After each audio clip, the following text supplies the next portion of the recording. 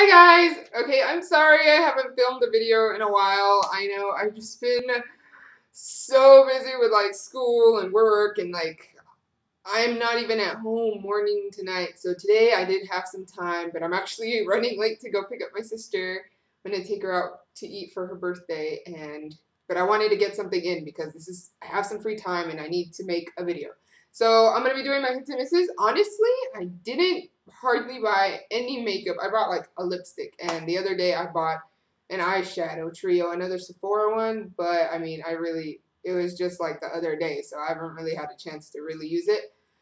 And so basically all the things I've been using this month are the exact same as my last hits and misses. Basically still same favorites, basically just a couple items I added in here. I actually decided to add kind of like some skin care and hair care. Maybe you guys are interested in that. I don't know. But I do have some makeup items, some nail polish, skincare, hair care, etc. So let's get started because I am running late. Wow, this is dirty.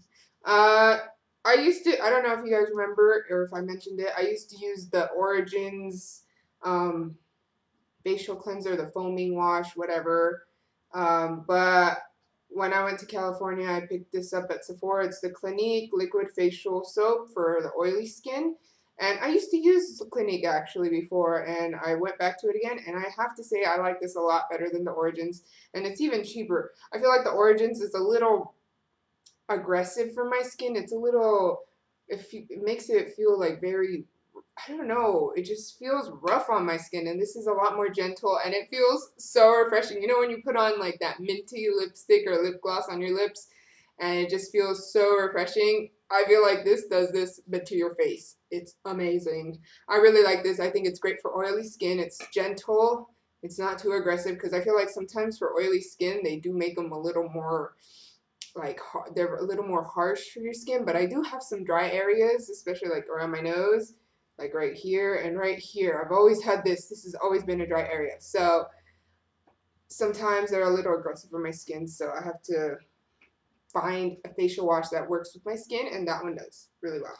For hair care, I actually use these products up around the same time. I've been using the Healthy Sexy Hair Soy Tri-Wheat Leave-In Conditioner and the Macadamia Nourishing Leave-In Cream. And I just put these on right after I get out of the shower, and just put this on first, mix it into my hair, and then spray this all over my hair. And I feel like it just helps nourish it, especially I cut my hair recently, so I feel like it looks a lot healthier. I guess I'll show it to you guys. I actually cut it myself because I just don't trust hairstylists. I don't know. It's, I guess, a phobia. Every time I got in a haircut, I've never really like loved it, so I don't want to spend like $100 on a haircut either. So this is kind of what my hair looks like right now.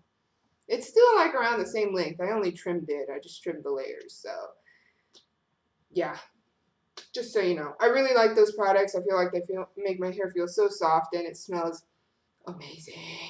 So I definitely recommend those products. Nail polish wise, I actually bought this like the other day, but I really like it. I've been wanting a gray nail polish for the longest time, and this is from the new collection, limited edition collection by Zoya. I don't remember what it's called. It's their fall collection, and this is just called Noot. They have two gray nail polishes. This is the darker one. And then, I don't know if I mentioned this before, this is a nail polish by Essie, and it's in Stylenomics. Stylenomics? I don't know. And it's just supposed to look, it looks like a black, I know, but it's actually like a really dark greenish, grayish green.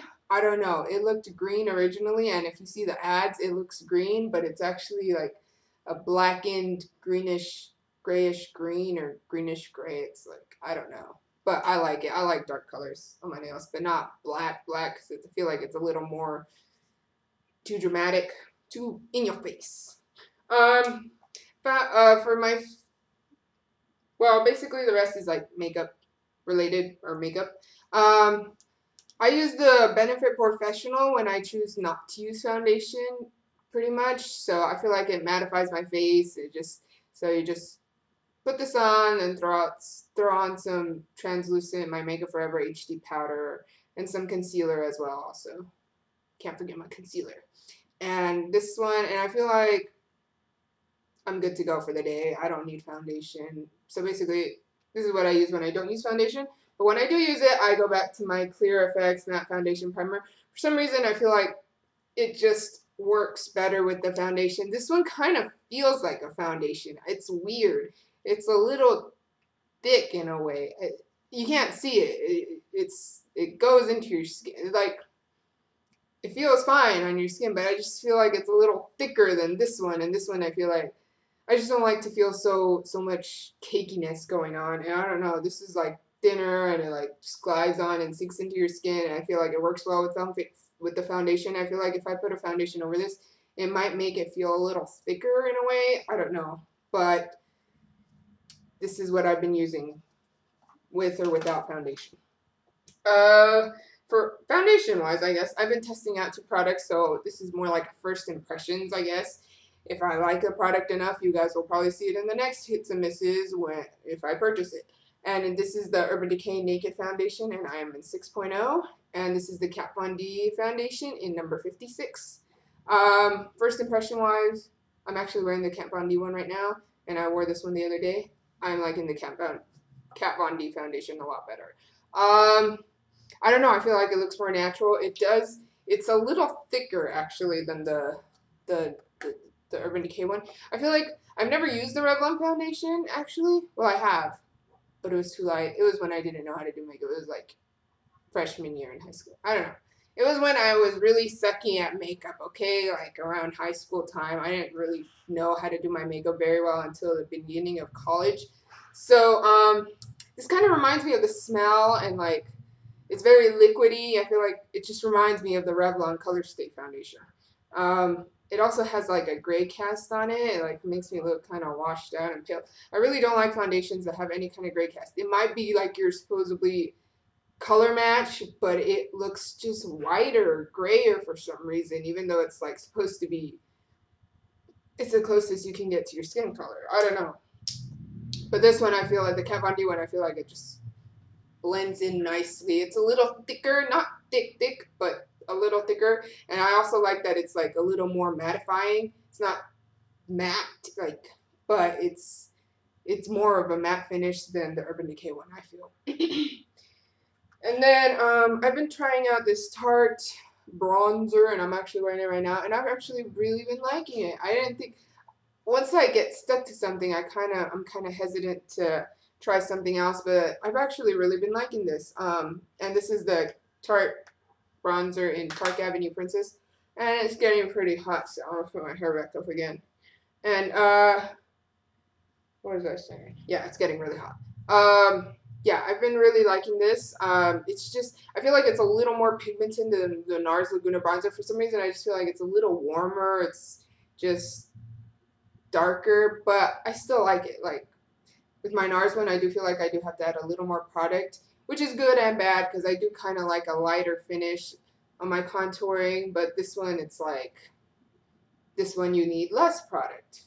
Do you know what I mean? They both have their benefits. And I still like both of them, both of the finishes. And I still love my NARS Laguna bronzer. And this one, I'm still kind of like getting the feel for it, but so far, I'm really liking it. And then finally, I just have some, oh wait, no. I have lip products and a mascara. I don't know if I mentioned this before, and I might have said that I didn't like it. And this is the Urban Decay Supercurl Mascara.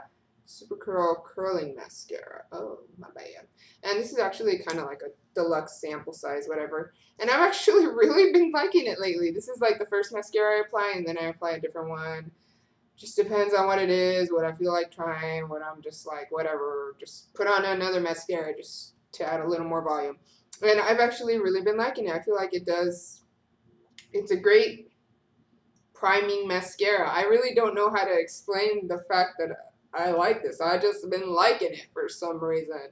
I don't know what it is. It's just pretty darn good. And damn, okay, I'm probably running late, really late now.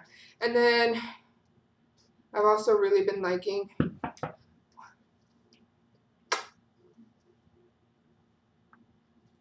that was my nephew, just in case you guys. This is the Tarte lipstick in La Creme lipstick. I found out the name. It's La Creme. It's their new line of lipsticks, and this is it in the buff. I'm sure I've mentioned it in a video before, but this is the lipstick I've been really liking this month. It's just a nude color. Okay, so you guys see. I don't know if what did I put on? I don't remember. So let's put this on. It's just really perfect nude lipstick for me. And then the lip gloss that I like to pair with it is this one by Urban Decay, the Lip Junkie Wallflower. And if you guys go back to some of my older videos, I used to really be in love with this. And then I kind of stopped just because I started getting into more products and trying more things. So you kind of forget about a lot of your older products that you loved, but, you know, you just forget about them. But I'm still in love with it. I just forgot about it, I guess. So that's basically it. You probably will be seeing a haul soon and much better hits and misses next month, just because I plan on doing some birthday shopping. And for some reason, I always get, you know, the extra money from your financial aid. I always get it in October for some reason. I don't know what it is. I don't know. Well, like end of September, towards my birthday. Because my birthday is 2 weeks from today. And if you guys don't know, it's on October 9th. So I would plan on doing some shopping. I went a little clothes shopping just because I feel like I need some new clothes. I feel like I wear the same exact thing every day. So I did a little bit.